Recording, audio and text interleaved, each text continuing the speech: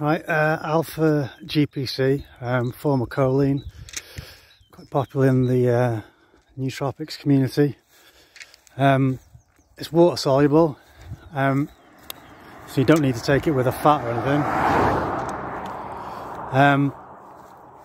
But yeah, one thing to be aware of is choline depression.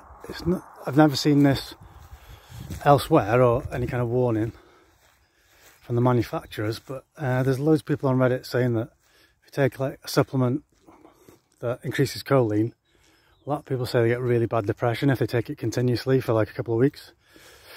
So if you take it every day, have a break at least at the weekends.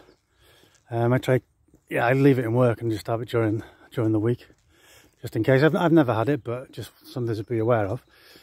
What else was I going to say? Oh yeah, a lot of people say stacking it with a racetam works well and might even help prevent the depression that's sometimes associated with it. That's the same for most choline, I think. So aniracetam or phenylpiracetam. It's one of my favourites when you could get it in the UK. Yeah, so there's alpha GPC, and just get that off Amazon. Racetams, if you're in the UK, look at intelmeds.net. That's one I use. You do have to pay by bank transfer, but I've never had a problem with them, and never had a problem with it coming over from Spain either, so they seem pretty good.